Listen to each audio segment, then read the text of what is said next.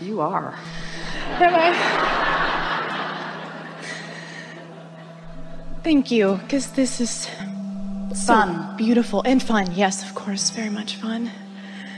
And confirmation to this really beautiful journey I've been on in the last few years. Huh.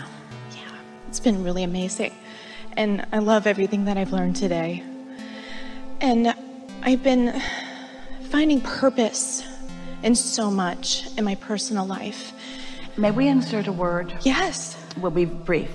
Just a slight distinction that while you say I've been finding purpose, we just want to change that to I've been finding satisfaction, because satisfaction is always defining purpose. Every time you feel just a little piece of satisfaction, no matter how unrelated it seems to the big picture that you think you're on, it is finding purpose, because your purpose is satisfaction. Thank you for that.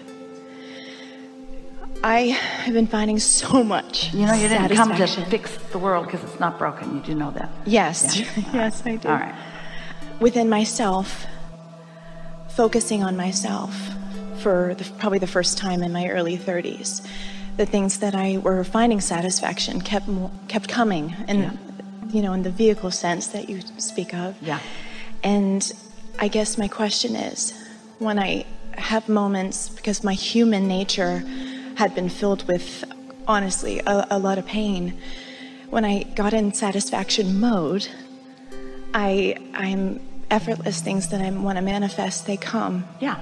The dynamic with my personal relationships, they flow. Perfectly stated. You said in even better words what we've been saying all day. And there is this beautiful aspect of my family that I find impactful with this journey, and it's kind of flowing to them.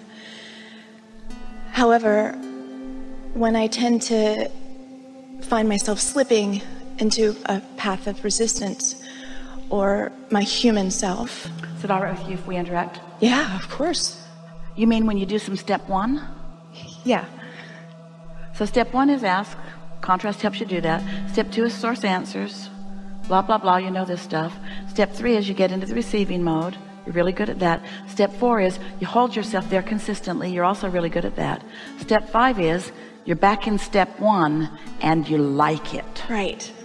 And I have been All liking right. it. All right. Which is why I think I might be here. We're just wanting to head a little thing off that we felt you about to say. So Thank as long you. as you like step five, because it's being back in step one, that's a good thing. All right.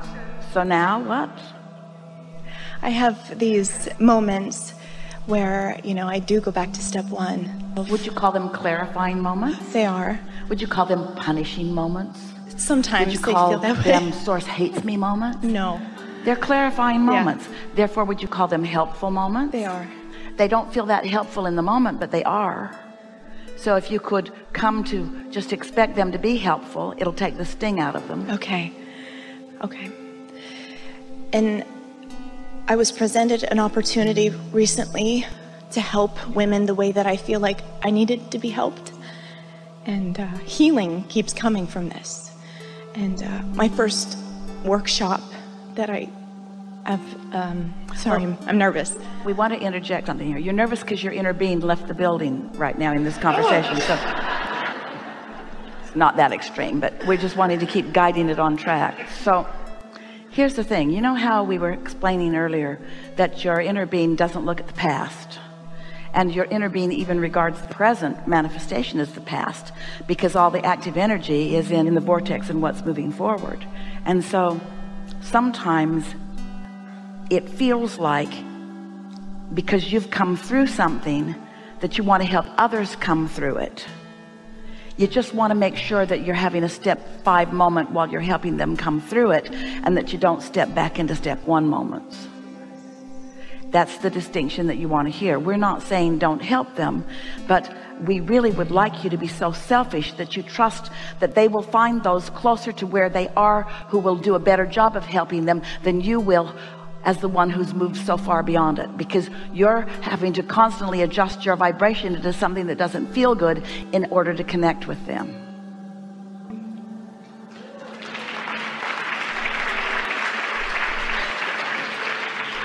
Doesn't say don't do the work. We're just saying approach it in a different way. Don't sacrifice your alignment so that they can relate to you. Oh, you're so good. You really are, because I didn't even have to say it and you already knew. And I do that. Yeah. I do it. Well, you do it out of a quest for service. It's all very well meaning. It just doesn't work. Often you do it to each other and you don't even mean to, but often you want people to sacrifice for you. And if they're not sacrificing, then their gift doesn't mean that much to you. If somebody gives you something and without sacrifice, you say, didn't mean it. And so we're just saying, don't sacrifice your alignment, because if you're not tuned in, tapped in, turned on, you don't have anything to give them. The universe will bring to you those who are ready to hear you where you are. Your inner being will never ask you to go back in vibrational understanding in order to meet up with somebody, because there are plenty of those who can lead them from there. You brought me one today in the bathroom line. I turned around and there's someone I knew. I couldn't believe it. I came from so far, and it happens a lot. And outside of that, do you have any personal guidance for me to help me stay in that alignment? There's nothing serious going on. Don't take this so seriously. Have fun with all of it. The world is not broken. You are not a savior. You don't need to save people. And the reason you feel intense about that is because you are relishing and reveling in the improvement that you feel, and you wish that for others. And we really get that. But revel in how you feel. Revel in how you feel. They'll come to you. Here's a really wonderful thing that most people in your position or any position don't know. So we're going to give you some groundbreaking news here. You're gonna like this. So you heard everything that we just said, and you all, this is a room full of teachers, so they related to what they heard here between us. So imagine that you are tuned in, tapped in, turned on, and that there is someone who really wants to know what you know, but they can't find you. But they can find a vehicle who will lead to a vehicle who will lead to a vehicle who can find you. So maybe the timing isn't quite right for this one and you, even though your heart is breaking for them when you focus upon them, because it's taking you back to something that you remember.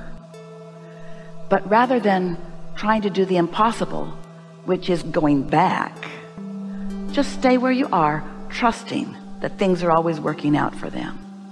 And as you hold them as your object of attention, you shine a light in a way that helps that evolution of their understanding along. We said to Esther, we're saying this to all of you, room full of teachers, healers, uplifters, if you don't care who gets the credit, you can do a lot of good in this world.